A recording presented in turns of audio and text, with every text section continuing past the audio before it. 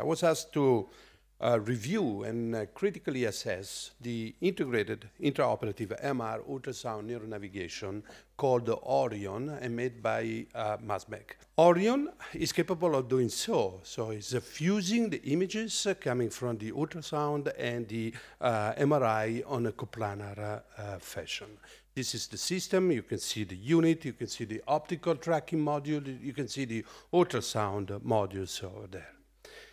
As a standard neuronavigator allows for surgical planning, allows also for probe tracking, but also allows for the fusion of the imaging of the preoperative MRI and the ultrasound, and thus providing a real-time intraoperative navigation.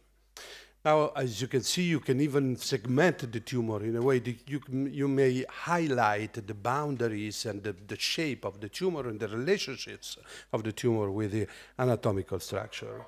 We tested this in 39 patients. Most of them were gliomas, 24, 3 metastases, 11 meningiomas, and 1 case of radio necrosis. When you have opened the skull, you can adjust with the fine-tuning. You can adjust for the brain shift, freezing one of the 2 images and dragging, for instance, the ultrasound image over the MR image as I showed you.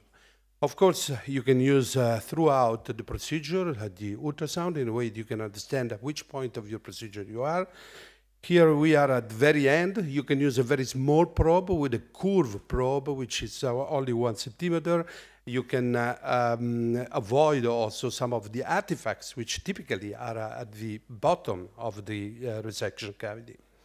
And here is another image related to the control at the end of the procedure. You can also integrate, use more functional MRI and DTI, so more advanced MR imaging, which can be integrated into the system. There is also another interesting feature. For instance, you can use this registration recovery function that they have developed, where you can register 3 points outside the craniotomy, and then after the craniotomy, when maybe a misplacement may be conducted, at this point you can re-register and recalibrate the registration. This is marking the 3 points, for instance. Then you are registering here the 3 points, 1, 2, and 3. And finally, after the craniotomy, now the craniotomy has been done, and so you recalibrate again, or you recalibrated the registration. Okay, and here we come to the final remarks of this presentation and of our experience with Orion. We found that Orion, enhancing conventional neuronavigation, has proven to be reliable, accurate, and safe, can be readily repeated without interrupting surgery, allowing for compensation for brain shift and providing a continuous real-time feedback.